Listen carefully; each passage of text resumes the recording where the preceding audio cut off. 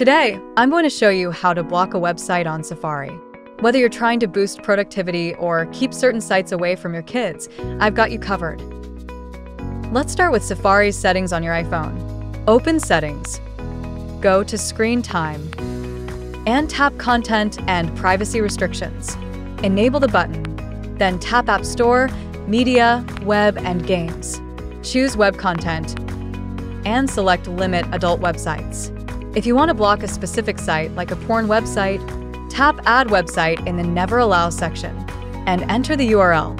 Remember, once added, the URL can't be edited.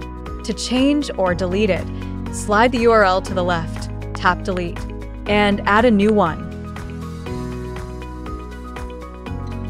Now let's move to your Mac. Blocking websites here is pretty similar. I'll guide you through the steps.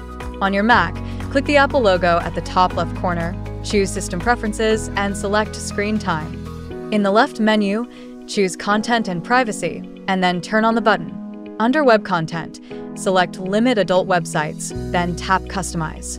In the Restricted option, tap the plus icon to add any website you want to block. Then click OK.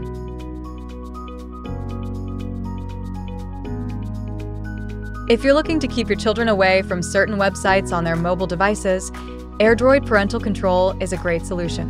With this tool, you can manage which sites your child can access, view browsing history, and receive alerts if they try to visit a blocked site.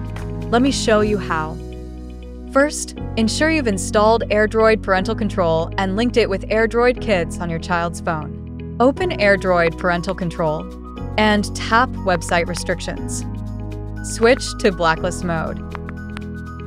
Then tap URL Blacklist. Here, you can manually add URLs you want to block or select from the browsing history. You can also block by choosing categories in subscription. Once set up, your child will no longer have access to these sites, and you'll receive alerts if they try to open them. That's all we want to talk about. For your convenience, we have left the download link of AirDroid Parental Control in the description below. If you found this video helpful, don't forget to give it a thumbs up and subscribe to our channel for more tutorials. See you in the next video.